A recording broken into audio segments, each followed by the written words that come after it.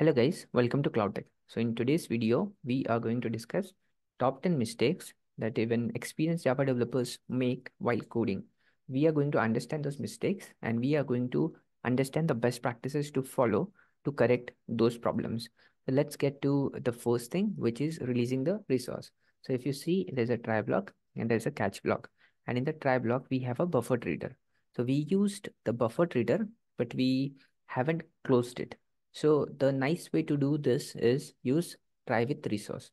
So you can use try and you can specify the resource that you want to use it. So whatever resource you specify here will be closed once the logic is executed. So this feature was introduced in Java 7 where you don't have to explicitly close the resource in your finally block. It happens automatically. So let's move to the next thing, which is a break statement. While writing switch cases, here you can see at line number 7, we have case 1. And once the case 1 logic is completed, what we do, we haven't added the break statement.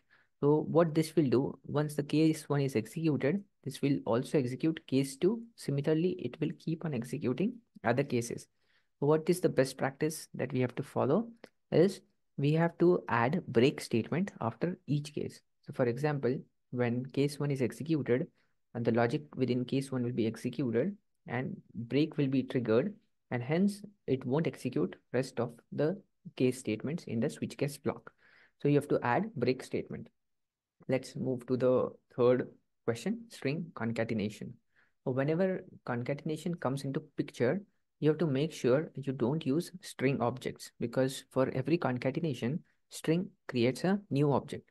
If you see, there is a result and within for loop, I am doing concatenation.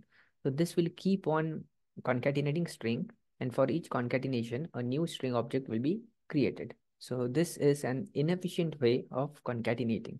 What you have to do, you have to use either string buffer or string builder. So if you look here, for concatenation I'm using string builder and I'm going to use append method. So this creates only one object and it will append the value to the same object. So this is the efficient way of string concatenation. Let's move to the next question, which is incorrect exception handling. If you see, this is the incorrect way of handling exception where you have a try block and then you have a catch block. Within catch block is empty. So you handle the exception, but you haven't written the logic to what to do when exception occur. So the correct way of handling is you have to handle the exception and you have to add proper logic in your catch block, and you have to add the proper log statement in your catch block. This way, the exception will be returned to your log file, and other developers can go to the log file and understand what happened and why the file wasn't found. Let's move to the next question, which is incorrect string comparison. So generally what happens, you have two strings, string 1 and string 2. Both of them have value hello. So these are two different string objects. And what developers do, they compare these string objects using equal to operator, thinking that if I use equal to operator, two objects will be compared and true will be written. But that is not the case. Equal to just compares your references. It does not compare the value of the string object. So the right way to do this is whenever you have string object, you have to use equals method rather than equal to operator. So your equals method actually goes and compares the value of the string object rather than the reference of the string object. So the right way to do is use equals method rather than equal to operator. So the next thing is about Hashcode and equals. If you see, we have two methods. One is Hashcode and one is equals. And constant value is returned from my Hashcode and from my equals method. But this is incorrect way of implementing your Hashcode and equals. What is the correct way of implementing Hashcode and equals? The correct way is using fields or combination of fields in your Hashcode and equals method. So if you see, instead of hard-coded, I have used objects.hash name and age. Similarly, for equals method, I have to use age and name rather than using constant value. You can write the logic as per your business functionality. So that is my question number 6. let's move to question number 7. Here, if you see incorrect naming convention, my class is not correctly named. If you see here, I is small. It should be capital I.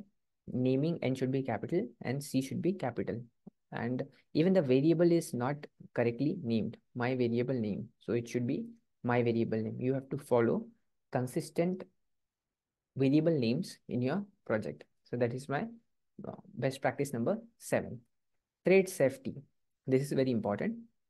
If you see incorrect increment, what is happening here? I have a counter and I am doing counter plus plus.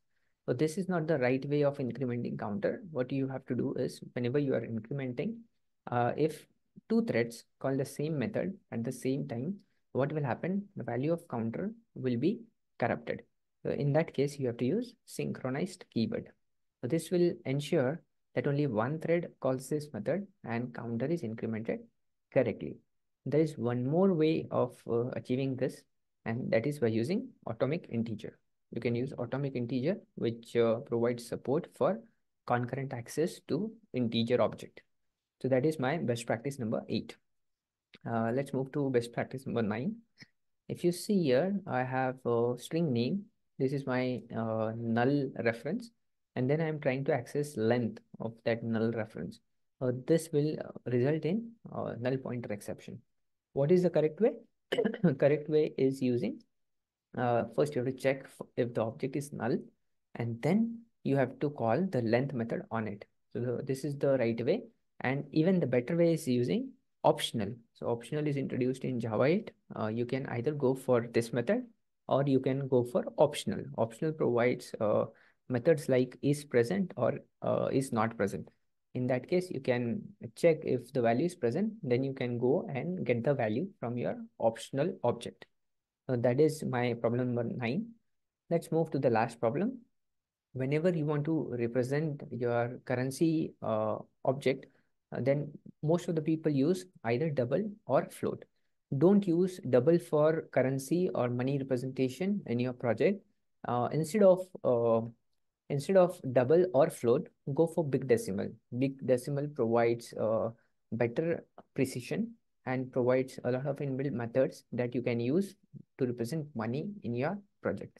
So these are top 10 best practices that you can follow in your project.